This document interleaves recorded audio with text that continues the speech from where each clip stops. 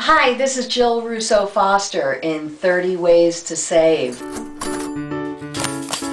This tip is about making your own household cleaners. This is our glass cleaner. We use just distilled vinegar and water. Cleans bathroom mirrors, you can see here.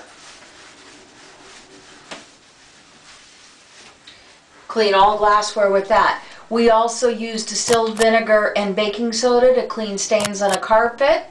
You can go to the internet and find many more home cleaning remedies that you can make at home for pennies, so it's really cost effective.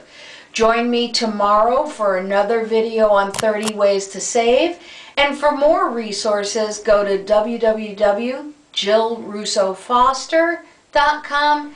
Sign up for our newsletter and get our free bonus report, 99 Ways to Save. Thank you.